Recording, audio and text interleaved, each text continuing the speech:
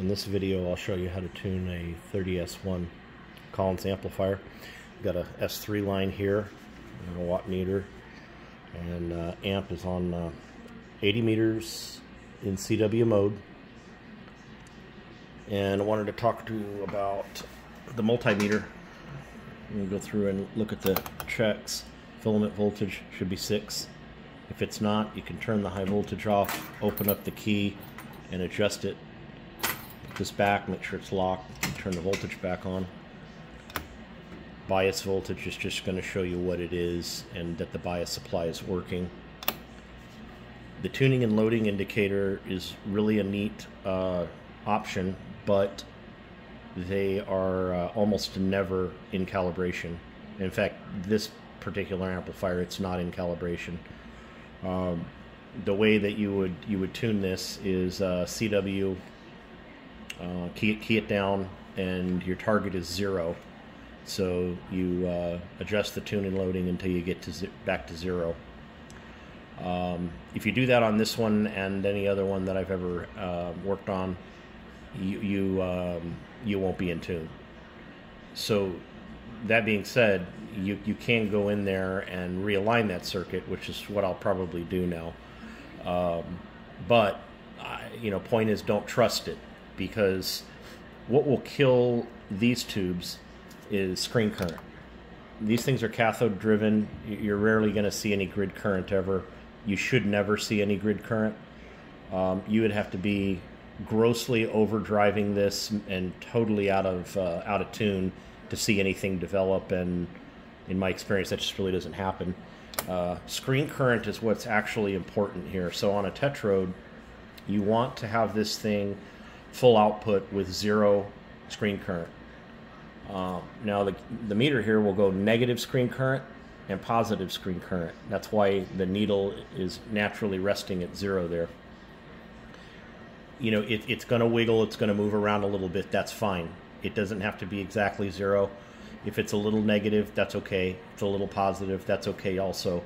But you do not want that screen current heavy negative or heavy positive. If you do, that's exactly how you pop the tube. And it'll happen really quick. So what I recommend is to keep the multimeter on screen current. And then once you understand how to tune the amplifier, you're basically just going to use the tune control for maximum output on your watt meter. What that'll do is that'll peak the screen current, and it'll coincide exactly with the output power. So once that's done, you're in resonance. Then the loading control over there is now going to allow you to get the screen current to 0. And so you're going to move the loading control up and back until you get right around 0. You'll notice that that's just about the maximum output power as well. And then you can go back and touch up the tuning control just to make sure that it's peaked. And that's it. It's as simple as that. These things get pretty touchy on 20 meters and the higher bands. So if you were, had the key down 600 watts, whatever it was, and you grab that tune control and you went out of resonance, just turned it a little bit too much, it's going to slam that screen current, negative or positive, depending on which way you've turned it, and it can happen right away.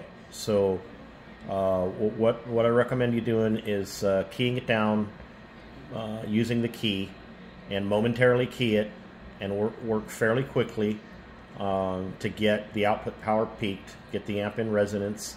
You'll see that screen current will peak, whether it's low or high or 0. And you just use the loading control to get it back to 0. So let's see, I'm going to go ahead and key it down here. Alright, she's keyed up, and I'm pushing the key. Now, it's not in resonance. The amplifier's doing about 400 watts, okay? But I just wanted to show you guys it's pulling negative screen current. You see the meter deflect? Okay, now if I lock this thing and peak this, you see that as I turn this, that screen current's peaking, okay? That's what you want, peak in screen current. Now that happens to be about 800 watts of CW there. Pretty much right at 0. Look, we got a little bit of positive kick of screen, right?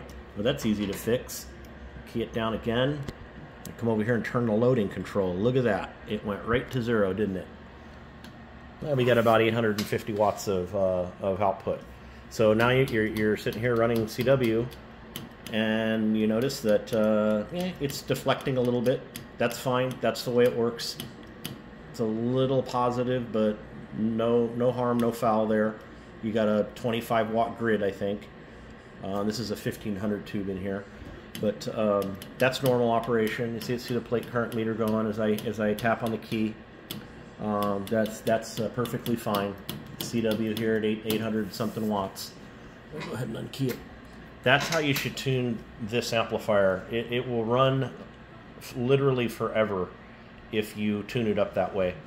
Now if you want to go to sideband, you would turn this off. Now you got to wait 5 seconds before you flip this switch.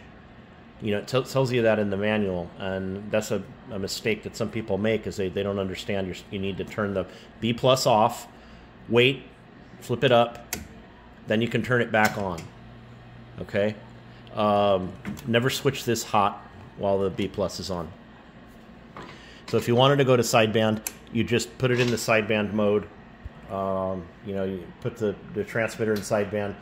Just speak into the microphone, and you're going to see the screen current move all over the place. If it's close to being in tune, well, it won't have much deflection.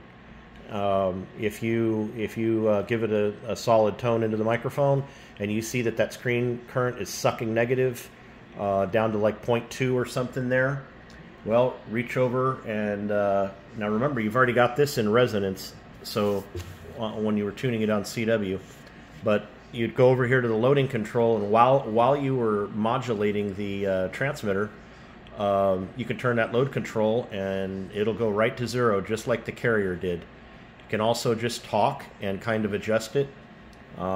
Make sure you go back and make sure that this is peaked for maximum output power, you know, on your watt meter there. And that's it. It's as easy as that.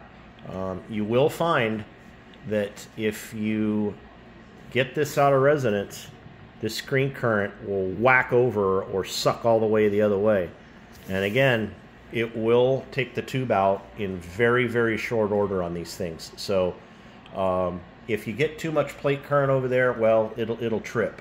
And you hope that happens before you fry the screen or hurt the grid of the tube and have it short. So anyways, I hope that's helpful. If I ever get around to actually aligning the tuning and loading, I'll look into that. I'm going to be around this weekend.